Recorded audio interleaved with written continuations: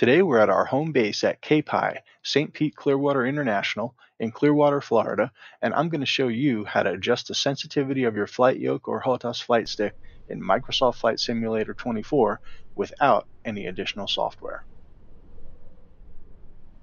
This will apply to both the pitch and roll control of the aircraft, whether you're flying a plane, helicopter, glider, balloon, or anything they come up with in Microsoft Flight Simulator 24. This will work with any flight yoke or flight stick, but I'm using the Honeycomb Alpha Flight Yoke, a nice high quality yoke with a lot of cool features. It costs a little more than, let's say, a Logitech, but for a little bit more of an investment in your flight sim hobby, the difference is like night and day. I'm not even yoking, guys. This thing will raise your flaps. There's a link to it in the description below if you want to check it out. If you've been using the default controller settings, you might find them a little too sensitive. I've also heard from some viewers that for them, the sensitivity is fine the way it is. This is one of those things that you'll have to determine on your own. It's a personal preference and probably varies by controller as well. Here you can see what the aileron and elevator movements look like versus the controller movement. Sliding the yoke or stick back and forth moves the elevator, which controls your pitch up and down.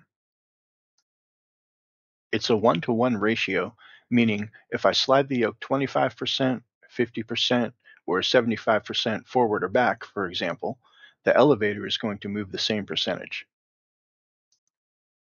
Rotating the yoke left or right moves the ailerons, which controls your roll or bank angle. It's also a 1-to-1 ratio. How can we adjust this? Thankfully, this is really simple. Go into the settings and click the Controls tab. Select your yoke or flight stick on the left-hand side. First, we need to figure out which axes are being used for the ailerons and the elevator.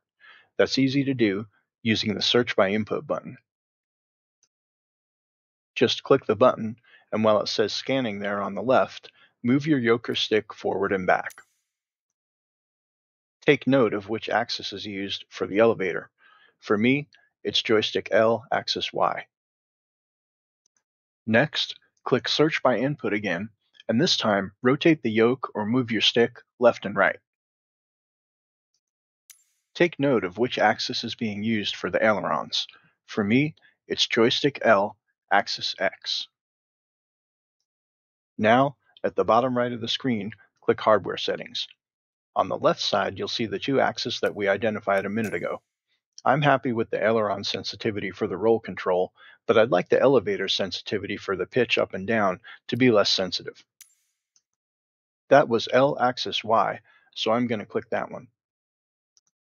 Now, over on the right side, adjust the sensitivity plus and minus like this.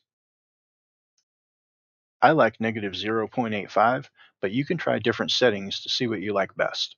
This will make the movement more smooth and less sensitive. The elevator will move more slowly when you move the yoke stick a little, and then move faster the more you move the yoke stick towards the extreme. This makes slight adjustments much easier. Click Escape twice to save the settings. Here we can see the end result. If I move the yoke a little bit, the elevator doesn't move much, until I get to the end of the range, and then it moves a lot more.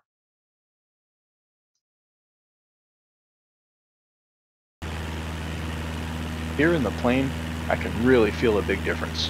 It feels much more realistic to me too.